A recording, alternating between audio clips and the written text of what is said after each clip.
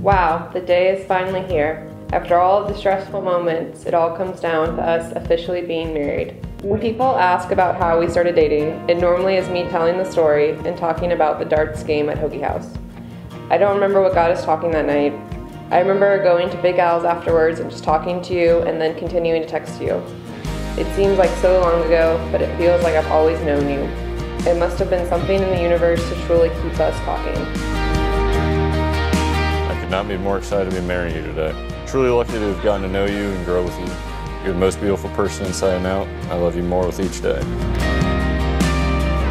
I'm so happy to finally live in the same house as you instead of living for the next time we see each other and always missing being together.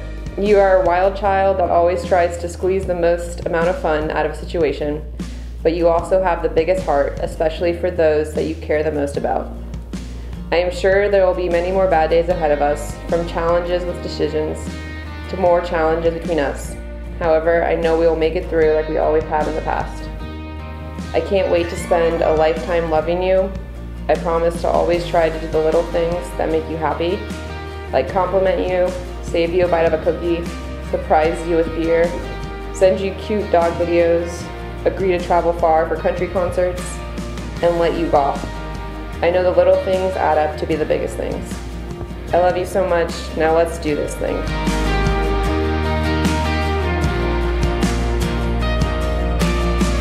So I promise this to you. I promise to choose you every day. You mean more to me than anything, and I promise to show you that. I promise to be my best self, far from perfect, but I'll do my best to improve myself for us both. I promise to be your biggest supporter in everything we do. I say we because I'll help you in everything you need or want. I promise to stay fun and spunky. I'm always down to do any adventures with you. And how can I possibly wrap up these past 7.5+ years into a single letter? Simply, I love you, and I'll always love you. It's my biggest promise to you. Let's party. By the power of your love and commitment to each other, and by the power vested in me, I now pronounce you husband and wife. You may now share your first kiss as husband and wife.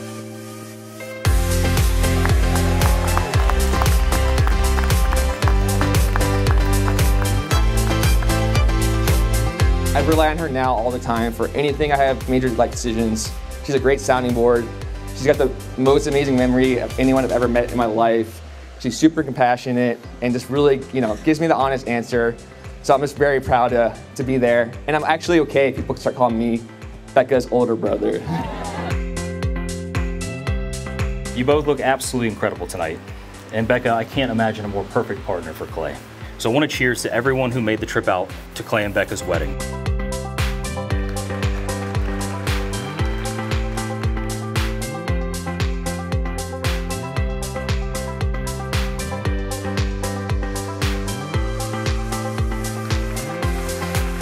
I also wish Greg, her father, got to meet you, Clay. I think you two would have gotten along just fine. You share a lot of the same interests. I also wish that you remember how you feel today, surrounded by friends and family, with love and dreams for your future. To Becca and Clay, and to happily ever after, I love you both.